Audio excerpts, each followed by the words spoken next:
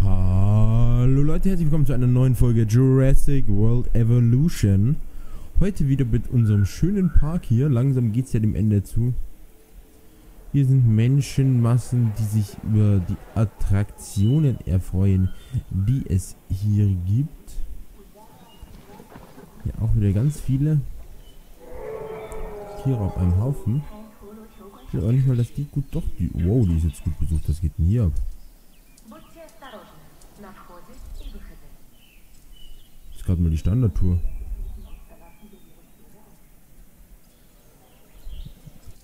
So, wo ist jetzt wieder eine Freistation leer? Beides beim Velociraptor wird eh aufgefüllt. Da müsste irgendwo die Karre unterwegs sein. Da. Okay. Ah, genau. Indoraptor, da war ja was. Indoraptor, teuerstes Tier, was wir hier haben können.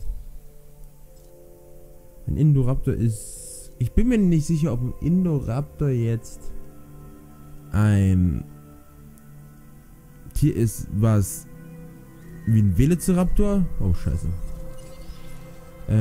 Kollegen braucht. Oder ob es wie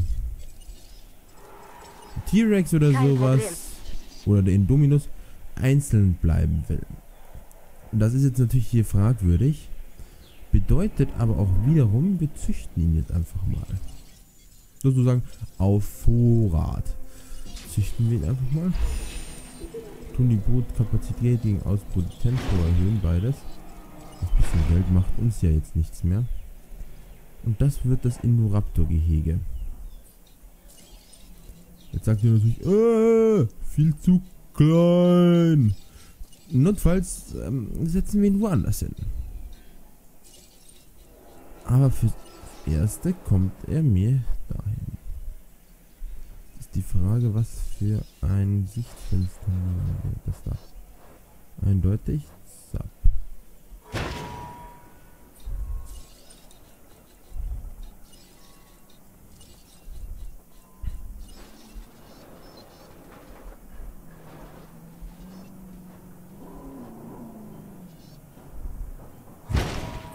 Okay.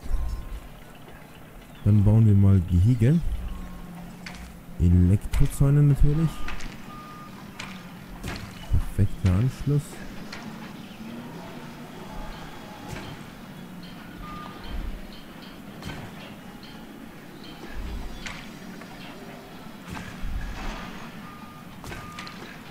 So. Wir brauchen hier noch Platz.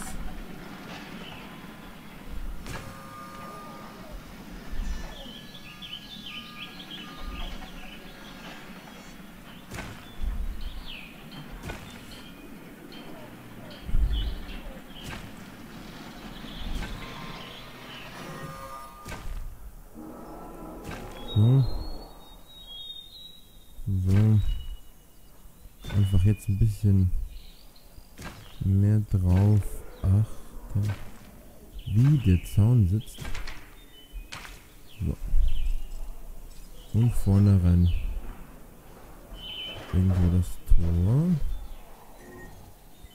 Hier. Oh, die Krankheit eindämmen. Kannst du gleich umdrehen. Bestätigt. Wir haben hier einen neuen Krankheitstypen. Und eine leere Futterstation vom Indoraptor. Reagiere auf Nachschubanfrage. So, Gehege wäre ja fertig. Jetzt brauchen wir nur noch die Inneneinrichtung. Bedeutet Wasser, was ich gerne hier vorne zwischen. Ich würde das gerne hier irgendwo hin platzieren.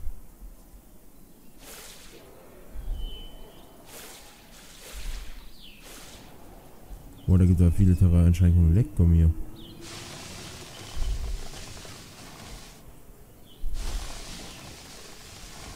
So, okay.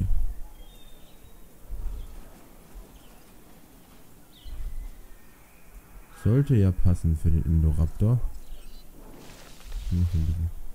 Pflanzerl, oh Gott. Zweiter Kranker, warte. Da war schon er. Füge Aufgabe hinzu. Und jetzt müssen wir das eine noch anschließen.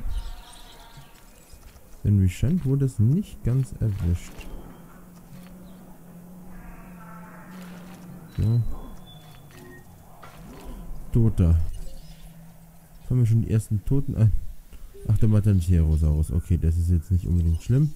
Den kann man schnell wieder nachzüchten. Matancherosaurus, Lebensfähigkeit 60%. Gut, holt den mal da raus. Zum Einsammeln des Produkts unterwegs.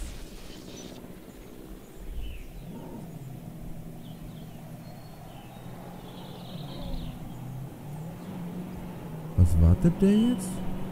Der soll reinfahren.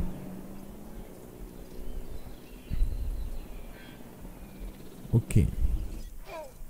Indoraptor auf dem Weg mit 40%. Der hier holt auf.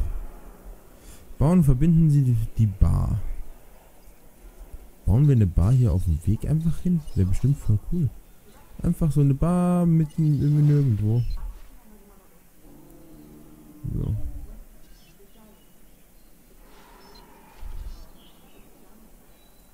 Hier kommt eine Bar hin. Das sind schon 3 kranke Tiere. Bestätige Aufgabe. Die gehen sofort auf Angriff.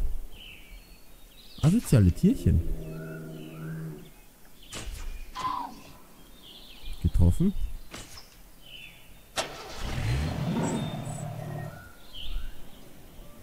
Wollt ihr mich jetzt verarschen? Was stirbt denn uns gerade hier alles ab? Ein Triceratops. Okay, jetzt sind die Anfrage zur Produktabholung erhalten. Tops sterben wieder. Sterben wieder dran. Ah, jetzt geht's gerade nicht. Okay, das Gehege. Check. Einfahrt ist check. Sie geben wohl wirklich nie auf. Wir bräuchten mehrere wie Sie. Was habe ich jetzt geschafft? Irgendwas für die Wissenschaft. Nicht das größte Gehege, aber sollte passen.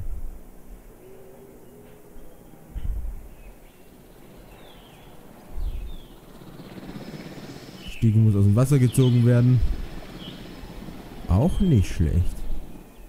Dass die aber nie einen Versuch machen, nach da drüben zu springen, sondern er sieht bloß das. Geschäfte sind oft nicht sauber oder einfach. Aber immer... Nein, danke schön. Was passiert da, Alter? Beginne Produkttransport. Oh, die Musik ist einfach schön. Der Wahnsinn, diese Musik. Da das Level der Sabotage ist immer noch sehr hoch.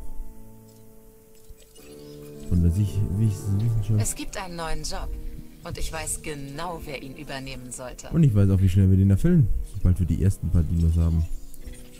Ja. Wenn ich könnte, würde ich jedem Menschen die Möglichkeit geben, persönlich mit unseren Dinosauriern zu interagieren. Okay, vielleicht nur mit den freundlichen. Ja, wenn mit dem bösen Dinos auch noch hier was machen würdest, wäre das dezent bescheuert. So, Dino freilassen. ACU Helikopter 2, kümmere dich drum. Verstanden. Das ist natürlich jetzt praktisch, dass wir hier gleich ein System drüber haben.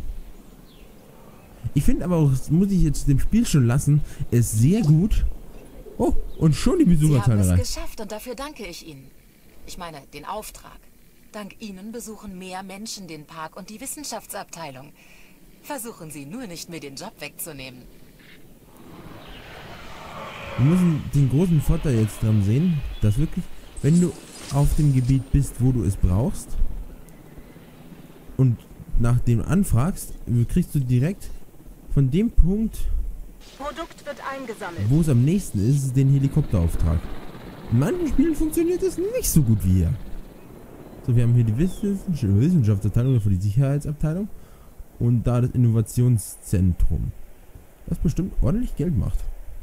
7000 bloß. Okay, ich hätte mehr erwartet.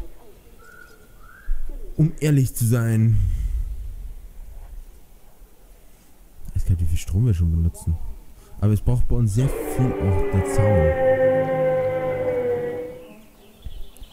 Aber ich will hier kein wirkliches Risiko eingehen und baue lieber mehr Stromgeneratoren, als dass mir die Dinos ausbrechen. Deswegen alles auf Strom setzen. Dino ist bei seiner Produkt Wasserstange. unterwegs. Dass das ihm nicht zu klein ist, mal jetzt ganz ehrlich. Okay, dann müssten die sich da drüben aber bitte schön auch beschweren. Wir tun jetzt hier nochmal ein Stego raussuchen. Ich wette, ich übersehen wieder. Nein, diesmal nicht. Ha! Ich habe nicht übersehen. So, jetzt gehen wir in das Expeditionszentrum und suchen nach großen Dinos. Nein, das ist die Forschung. Das ist wieder falsch. Expeditionskarte, hier ist doch.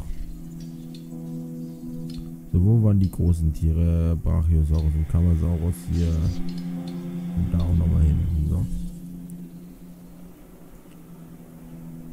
Also ehrlich, so schlecht schaut das hier gar nicht aus. Vor allem, sobald wir hier die Rundtour beenden. Ich würde die einfach hier so mittig drüber fahren lassen. Oder hier so drüber ziehen nach da hinten. Und dann drum. Aber erst wenn ein bestimmter Bereich fertig ist. Vielleicht sollte man hier nochmal irgendwo Zuchtbereiche machen. Oder, was wahrscheinlich nicht doof ist, hier nochmal so eine Ranger Station hinpacken.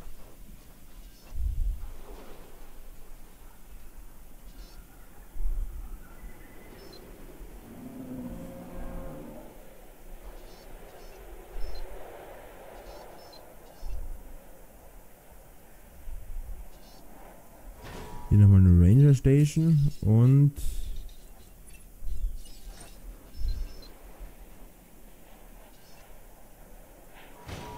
so.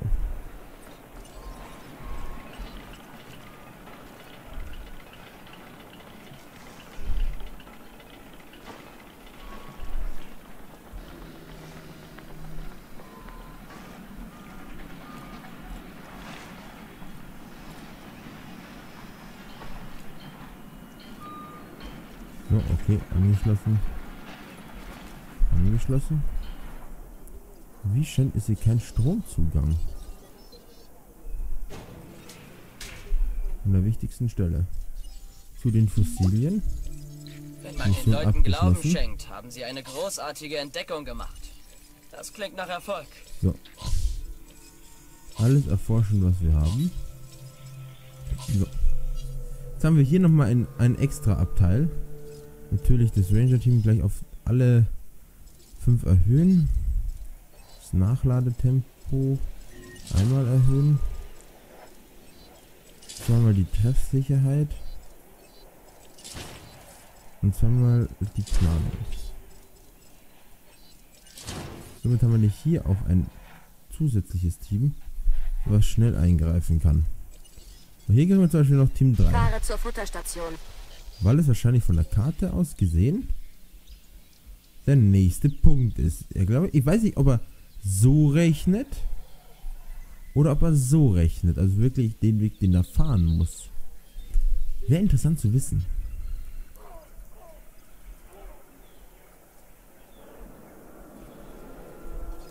Oh, dum, dum, dum, dum. Seid ihr bereit, Leute? Ah, wir lassen erst den hier frei. Komm, das ist wichtig jetzt. Also, wichtiger jetzt nicht, aber er ist schneller erledigt. Außerdem haben wir dann einen schönen Spoiler für die nächste Folge. Ah, Spoiler, Spoiler, Spoiler. So, der Indoraptor. Der Indominus Rex. Dann. Wo läufst du hin?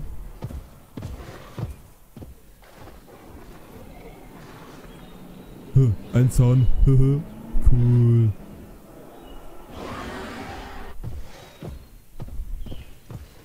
So schön in dem Wald.